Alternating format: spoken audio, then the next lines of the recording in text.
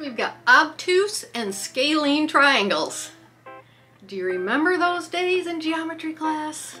It's been a while.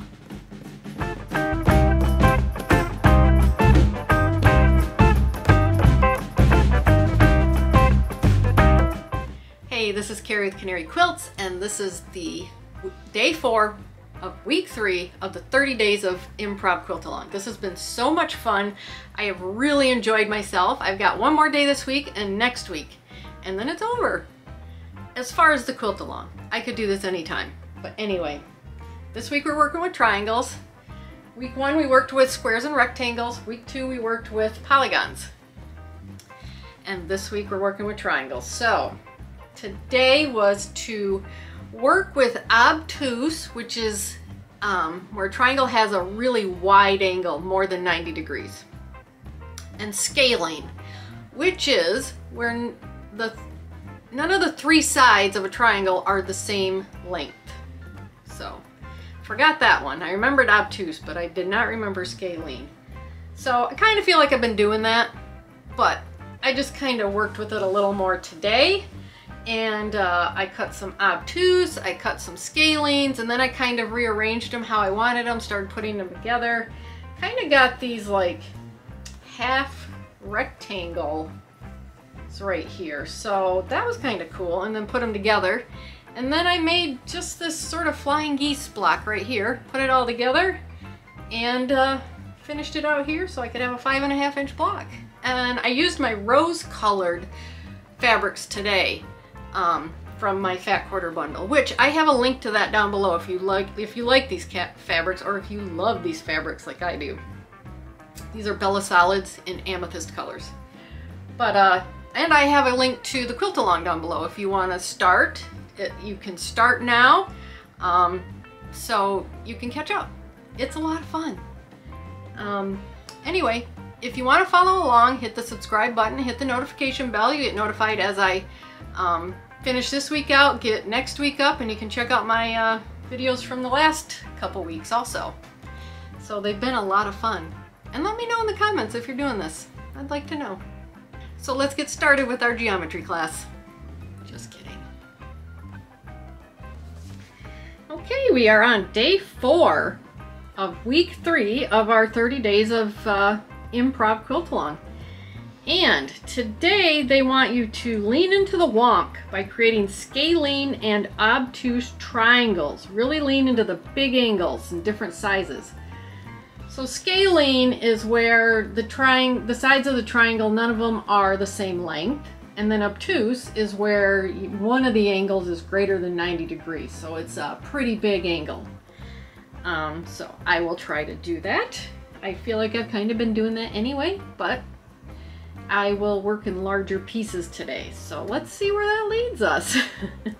I am going to work with the rosy colors of my amethyst fat quarter bundle today. And if you like the colors, I got the link down below, just like I do in all my other videos, to this set of fat quarters. But anyway, let's see where this takes me today.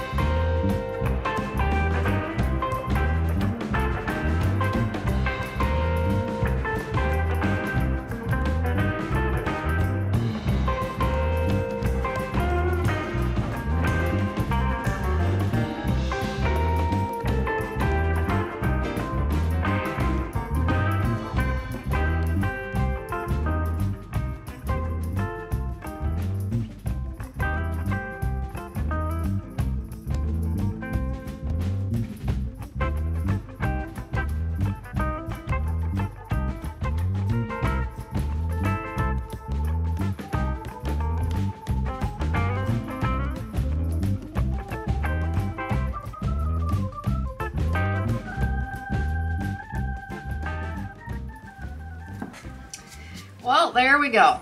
There's day 4.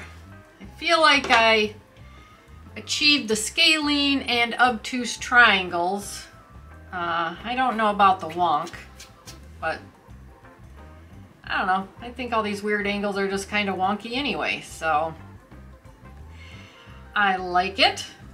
I tried to work with bigger pieces. Well, that is, I'll have to get that later. Tried to work with bigger pieces, and I did. I tried to make like these half rectangles out of triangles by putting them together, cutting them up. You know, it turned out pretty cool. And then I tried a little flying geese unit up here. So that's why I added this strip, was to kind of preserve this flying goose I have right here. So there you go, day 4 in the books. Fun, fun, fun. Let me know if you're doing this. I've had a few people comment that they're following along and giving it a try, which is cool. It's very freeing. It really makes you think, and it gives you a perspective when you're working on pattern blocks or classic blocks. It really just kind of gives you a fresh perspective on things by doing this improv type of stuff. So we got one more block in our triangles, and then we'll be done for the week. So it's really been a lot of fun. I really like the color palette I chose this week, and I enjoyed putting this block together. I enjoyed doing this video. And if you want to keep following along, hit the subscribe button, notification bell, and you get notified when I put up my next videos. So thank you so much for watching this video, and I'll see you in the next.